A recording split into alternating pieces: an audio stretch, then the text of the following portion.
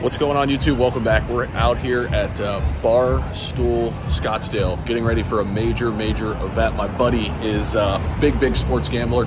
Let me know down below who you guys like in the NFL today, but I wanted to talk about Shiba Inu a little bit in this video. And again, beautiful day in Scottsdale. Unbelievable sights and sounds out here. First time out here. Unbelievable. But okay, let's talk about SHIB here and where it is from a technical perspective, because we were watching that 200-day moving average very closely, right? And it's been kind of battling with that level for a little while now. We're still kind of waiting to see what it's going to be, right? Are the Bulls going to take control here, or are the Bears going to take control? We're still kind of at a stalemate a little bit right now, and we're going to find out, I think, sooner rather than later, because we've got the Federal Reserve meeting coming up, right? We know how big this is for crypto. We know how big this is for the overall markets at large. What is going to happen? What is Jay Powell going to do?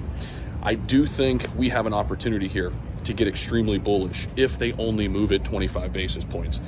There's rumors out there that maybe they won't even move it at all. I don't think that's going to happen. I do think it'll be probably a 25 basis point move, but that should be really bullish for us, because overall we've saw how many 75 basis point hikes, you know, over the course of last year in 2022. But SHIB, from a technical perspective, we know that things can be broken at any point, right? With big whales still buying, that's another trend we're watching, right? The whales are still accumulating. We love to see that, especially in this type of market, right? Where we've already moved above the 200-day moving averages, but the whales are still continuing to purchase. They're still continuing to add to their positions, which is very bullish for us right now. So excited about where we're heading here. Really, I mean, for what it's worth, I mean, we've got to enjoy this. Nobody really saw this coming in crypto. I know I didn't, to start 2023. Will we eventually come back down? Maybe.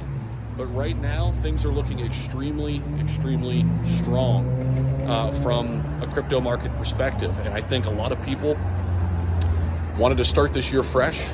They saw prices that were, you know, very oversold, and they're taking advantage of it, right? People are getting their positions. Here's the other thing.